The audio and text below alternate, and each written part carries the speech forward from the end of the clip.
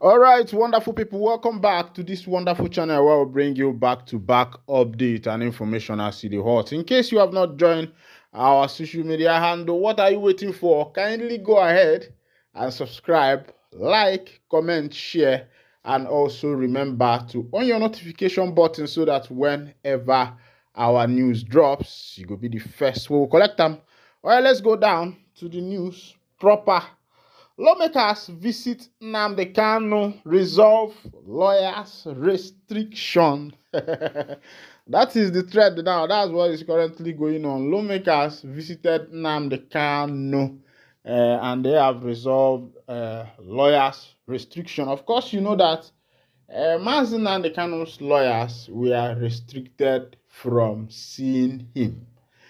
And there's something that was trending last week. Some people are asking questions whether Nnamdi Kanu Onozekwa, is he still in this earth, or has he crossed into the world beyond? And people were wondering that his face have not been seen, this, that. A lot of fear. And I think this is the part of what made lawmaker to visit him is either to show that he is still in the land of the living, because we are not even, it's not even a thing of rejoicing again. If they say lawmaker visited in and they can make so that we'll come and be rejoicing, we know that is either election is coming closer. And these people know that Kanu is a gateway. It happened in Anambra, yes. There was a big tension in Anambra during Chukwuma Charles Soludo's election. The election that brought Chukwuma Charles Soludo in Anambra into office, Mazi Nnamdi Kanu contributed 90% of what brought Soludo into office, even though he was in the DSS detention. Yes, he contributed 90% of what made Soludo to become the governor of Anambra State. Soludo was visiting him, making a lot of promises, talking about Nnamdi Kanu and how people, the government have left him, the government have not been able. He spoke as if that if he gets into that office, that with immediate effect, Kanu is out of the DSS detention. That was what people thought. And they played that politics, did their politics, used Kanu as the picture maker. They used him as the front page, the man on the front page, because that's what they used. They used Kanu as the man on the front page to be able to achieve the agenda. And that is what these politicians have been doing. That's what the politicians have been doing. Even when late Iwanyan was alive, who was the former president of ohanezendigbo, there were a lot of politics. That's why I will tell Ndigbo, can Ndigbo Julunwayo. Make una take it easy. Help your brother. You don't need to sabo your brother, betray your brother because of just politics. Because of politics. And because of this kind of politics that Ndigbo are playing, Ndigbo are not together. They don't have a plan. They don't have a masterpiece. In the Southeastern politics, there is no masterpiece. The Southeastern politicians are serving the Northern and the Western politicians. They are just like servants there. Ndigbo have not been able to develop a blueprint for themselves, a masterpiece, of which this was why Ojukwu came up with the Apuga Party in Kabunkanyi. And still on that, this Apuga Party started dominating the East. There were a lot of governors in the Southeast that entered into office with Apuga, and immediately Apuga gave them office. They left Apuga, they entered another party. You forgot the small party, the little party that brought you into power. The little party that brought you into power, which of course you are now a stakeholder there. You are now a good man. The party brought you into power so that you can have power, so you'll be able to protect them. And what these people do is that when the party brings them into power, you see them dumping the party to jump to another party. You've forgotten how you got your victory. That this party, this little party you are dumping now, was the party that made you who you are. You were not a governor. And through the umbrella of this party, the flag bearer of this party, You went for governorship. You won. Now, yourself did not tell you that what you are there to do is to build your party, to make sure that your party becomes strong, because they have made you a strong man there. You are aiming for the higher position, but that will be for the interest of your party. And that is what Ndigbo has forgotten. Ndigbo left this kind of politics of having a blueprint of what a particular people want, where they are going, their motion, their destination. The Southeast politicians have made us to know that Ndigbo does not have a destination in Nigerian politics. Go and see how Hausa people play their politics. You will understand that they have a destination. If you see how the Yorubans are playing their politics, you see that they have a destination. They have where they are going. The Yoruba man has entered now. Other states are being created in the southwest, in the Yoruba land. They are creating their own states there. The west, new states are being added. How many has they added to Ndigbo? Ndigbo are not looking at some of all these things. What they are looking at is, let's go there, let's pack the money, let's share the money. They don't want to think about their people. Lagos State, the people in Lagos State are developing their state every day. Then our governor says they want investors. They want to bring investors into Aligbo. How will an investor come into Aligbo where they don't even have a good road access? No good road access in Aligbo.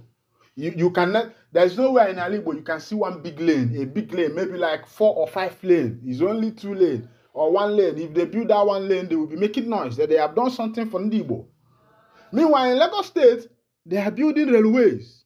These people are building trains, making business easy. They see the population that is coming in to do business.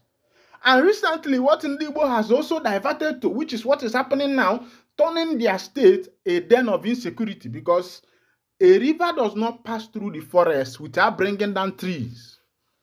A river does not pass through the forest without bringing down trees. And Ndigbo has changed their politics to politics of terrorism, politics of terrorists, where you see that in your own land, you will not be able to even harvest again. You will not be able to go to your farmland and farm and come in peace. Ndigbo have a vast land. On this vast land you have, big land, why don't you create roads? Enough road inside all those places, inside those forests. Create enough road there, put railway, open the city. Well, because you want investors to come in, expand. But our governors have refused. Go to Anambra State and you see what is happening there. You go to other states, go to Abia State. It's even the one that Oti came in and is doing. And what even Oti is doing is not enough. Because the government have enough money. The people have refused to invest in industry and a lot of things. And meanwhile, a lot of people are going about.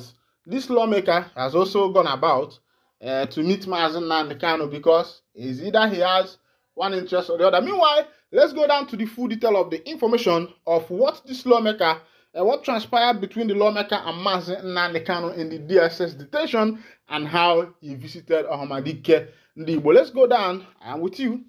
A lawmaker representing Ikuano, Umuahia North, Umuahia South Central Constituency, Abia State, Obiagocha, has visited the detained leader of the indigenous people of Biafra, Nnamdi Kanu. The visit, which took place on Thursday, October 24, 2024, is part of an ongoing effort to find a political solution to the continued detention of the IPOB leader. Kanu, who was arrested on June 27, 2021 in Kenya and subsequently extradited to Nigeria, is facing charges of terrorism, treasonable felony, and inciting violence through his Radio Biafra, among others. This is what they wrote about him. This is what they felt, the reason why they imprisoned Kanu. Let's go on. A statement issued on Saturday by the media team of the lawmaker noted that Agocha was recently approached by Kanu's legal team complaining of its inability to interface with the detained IPOB leader. The statement read in part, a few days ago, the lawyer to Mazen Nnamdi Kanu reached out to his Honorable Minister Obi Agocha, representing Ikuano, Umuahia North and Umuahia South Federal Constituency. This was about the long-running difficulties being encountered by the legal team in their effort to gain access to meet with their client. Honorable Obi Agbocha took urgent steps in writing the Department of State Security and Tajudeen Abbas, Honorable Speaker of the 10th House of Representatives, seeking their immediate intervention. A meeting of the aforementioned was positive to the effect that Honorable Obi Agbocha, having inquired from the DSS, who informed that the seeming pause to assessing Mazi Nnamdi Kanu was occasioned by his lawyers asking the judge to rescue him herself, which requires further legal processes and is also known to both parties. Obi Agbocha had a physical audience with Nnamdi Kanu on Thursday, 24th of October 2024, in the company of an immediate family member, MS Isioma Stella Ikpo. Honorable Obi Agbocha fully briefed Mazi Nnamdi Kanu about the circumstances during their meeting. The statement further noted that the legal team have now been granted access to Kanu. A resolution was reached regarding the lack of access to Nnamdi Kanu by his legal team. All right. All those English, all those grammar is that Kanu's legal team has been restricted from seeing him in the DSS custody. You can imagine the country where we find ourselves. Your legal team, your legal advisor, your lawyer, a man who is standing for you, will be restricted access from seeing you. And tell me how you are going to win the case. I think if every country, in a country that wants to heal, that wants to become better, first of all, the rule of law must rule first. But the rule of law must come first, and where there is rule of law, that is where even it's not even about being a Christian, it's not even about being a Muslim. It's about the people coming together to say we want to make ourselves to work. Because what happens in this country is that one person will come out and carry like 50 trillion alone, and you have looted other people. You loot the money that other people are supposed to use to survive. And when this money is being looted, another person will come into power and see that money has been looted. He will hunt the other person that looted the money, collect the money from the person, the much he can collect, and that is his settlement. He allows the person to go, and he himself will take that recovery for himself and still loot another one. That's the government we find ourselves. That's the government that is running the country, and that is why fuel is 125 naira, and if they are telling us that they will bring it down to 1,000, we are clapping for them. We are happy. Meanwhile, very soon we are heading to 2025, and 2025 budget will be read out to us, and we'll see the budget of 2025. We'll see all the works they have done with it. Because they promised us good road. Meanwhile, there is no good. Since they gave birth to me in Nigeria, every day the government comes and tells us, we need good road. That what they will tell us what they are bringing to us. Good road. This one. They tell us all these things, and at the end of everything, we see nothing. And since that time, the promise of each government that is coming in is giving us good road, electricity, and pipe-borne water. You could imagine in 2023, in this century, that they are still promising Nigeria pipe-borne water. They are still promising Nigerians good road. They are still promising Nigerians electricity. And even the power grid have fallen like 3 times this year. A power grid, a whole national power grid has fallen 3 times, and this will this will help you to see the management, how the management are doing their work. The power grid has fallen 4 times. Power grid. Meanwhile, this is where we'll be winding down the curtain, and if this is your first time of joining us on this wonderful channel, kindly go ahead and subscribe, like, comment, share, and also remember to on your notification button so that whenever our news drop, you'll be the first to click on. Thank you for listening. God bless you.